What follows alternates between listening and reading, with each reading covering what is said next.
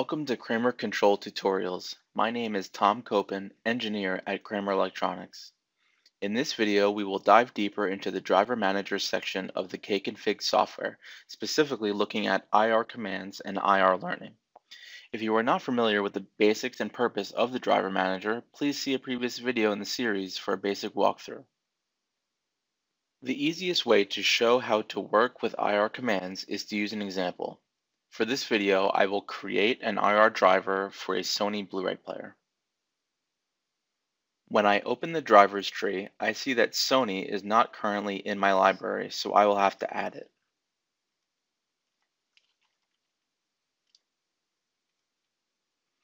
After creating the manufacturer, I will add one device, a Blu-ray player.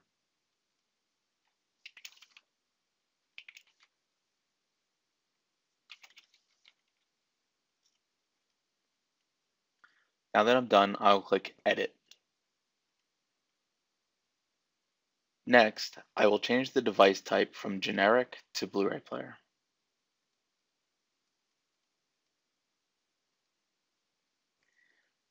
Since my device does not have serial or Ethernet port to control it from, I'll be looking in the IR section for this driver.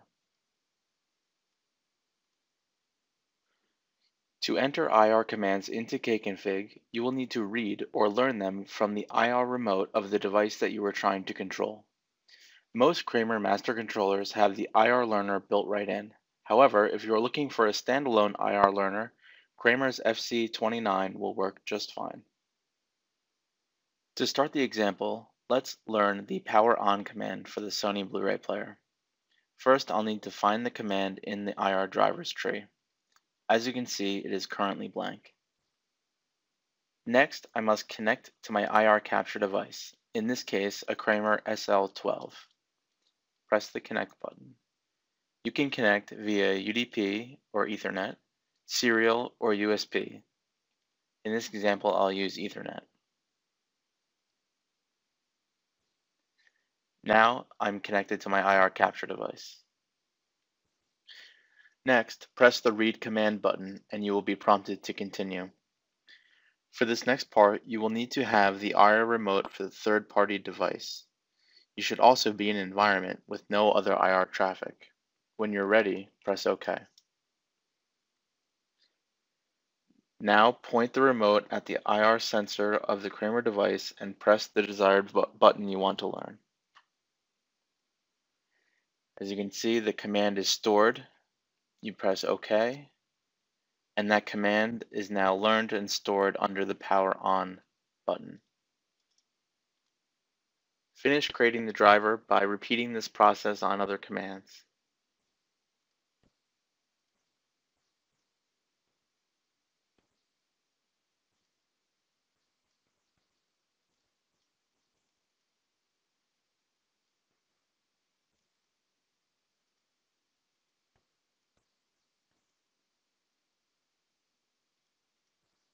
And so on until you get all the commands necessary that you need for your control environment. Once you have learned all of the commands required, you can test the commands the same way that we tested serial commands in an earlier video. First, you want to select the IR port of the master device in which the commands will be sent out of. In this case, I'll choose IR1. And then press test command.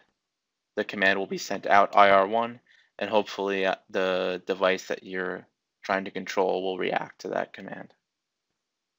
You should now have an advanced understanding on how to create an IR driver for any IR remote. To learn more about other topics, please check out our other videos in the Kramer Control tutorial series.